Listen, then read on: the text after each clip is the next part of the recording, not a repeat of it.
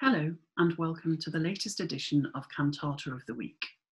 My name is Jane Rogers and I was one of the principal viola players in the Bach Cantata pilgrimage which took place in the year 2000.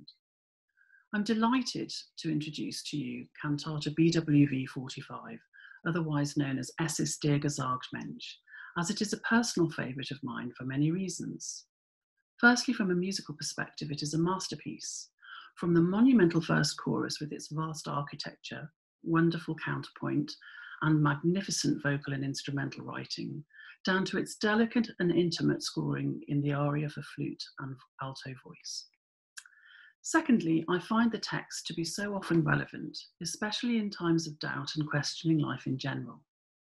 We often search for answers to life's difficulties, and the optimism and strength in this cantata is incredibly reassuring.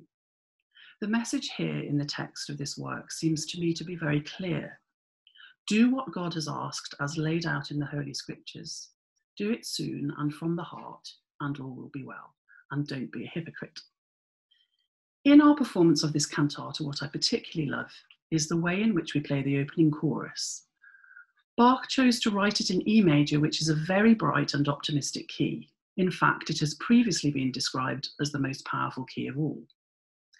John Eliot encourages us to bring a wonderful rhythmic swing to this, which I remember being swept along by during the performance in Rendsburg all those years ago. Of course, being a violist, I must mention here that the viola part in this chorus is particularly wonderful and gratifying to play. Bach seems to have taken particular care over how he wrote this viola part, with its imitation of the motifs in the first violins, and its often shocking and surprising flattened seventh chords, or blue notes, to use a jazz term, which can change the harmonic direction in a flash. During my year with these amazing works, it occurred to me that the secret of performing what are often considered as challenging works lay in the concept that as a vocalist, one should aim to sing in as instrumental a fashion as possible. And as an instrumentalist, one should aim to do the exact opposite and play as vocally as one can, somehow meeting in the middle to create the final product. To do this means really listening to your colleagues and learning from them constantly.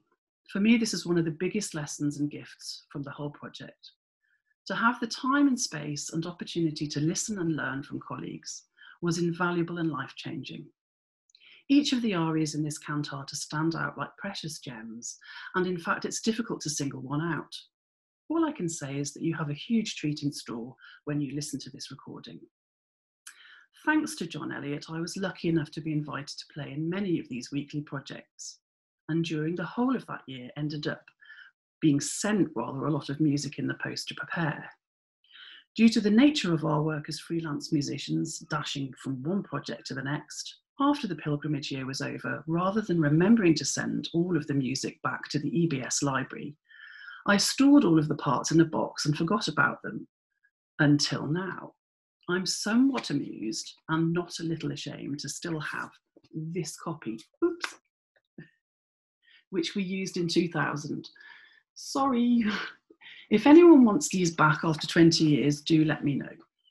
I can't think of a better way to appreciate Bach's genius than to acquaint oneself with his cantatas.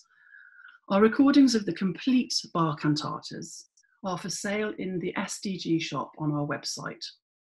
I do hope that you all enjoy listening to these works as much as I did performing them.